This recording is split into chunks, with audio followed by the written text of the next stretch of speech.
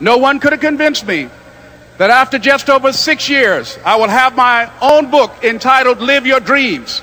Just over 6 years, I will have 5 specials on public television. Just over 6 years, I've done motivational speaking for AT&T, Procter & Gamble, McDonald's Corporation, Xerox, IBM. Just over 6 years. I will now have my own talk show that will premiere on Monday, Labor Day. I'm saying to you, your dream is possible. Your dream is possible. But not only is it important that you believe and begin to know that it's possible for you to live your dream as you run toward it, but I've done something that I want to share with you called Choosing Your Future. In fact, I've developed a set of tapes talking about how to begin to create your own reality by choosing your future. And not only is it important for you to know it's possible for you to choose your future, but it's necessary that you work on yourself, that you develop yourself. It's necessary that you get the energy drainers out of your life. People who don't want anything, people who are not striving, people who are not challenging themselves, people who aren't growing, people who have stopped dreaming.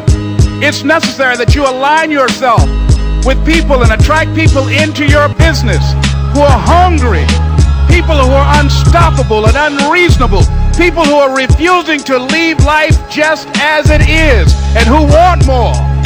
My mother used to say, birds of a feather flock together. If you run around with losers, you will end up a loser.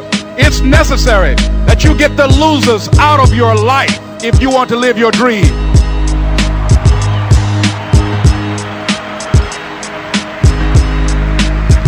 It's necessary to know that everybody won't see it, that everybody won't join you, that everybody won't have the vision. It's necessary to know that a lot of people like to complain, but they don't want to do anything about their situation. That you are an uncommon breed. You have to know within yourself that I can do this. Even if no one else sees it for me, I must see it for myself. That's necessary. It's also, ladies and gentlemen, necessary that you be creative when you're working on your ideas.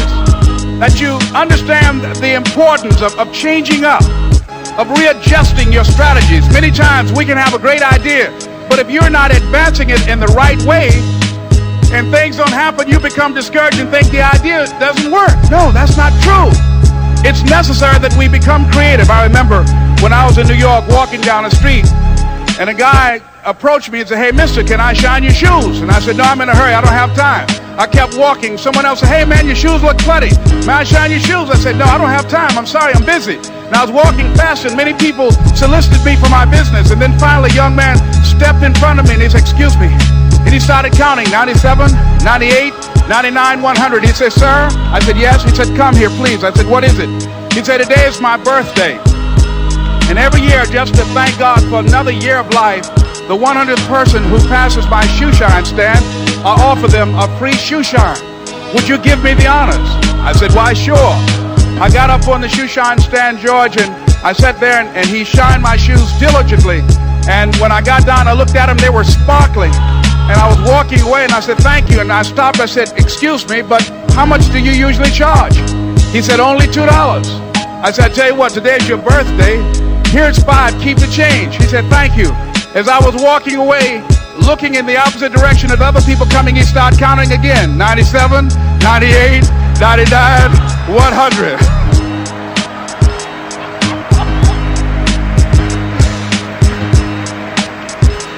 It's necessary that you be flexible, that you are always thinking of how can I improve this better. This is a customer-driven economy. It's necessary for you to always explore various ways in which you can improve the quality of service that you're providing for the people in your organization. I remember a major company had talked about the extra value service they were providing for their customers. And the lady who had the news conference summarized it this way: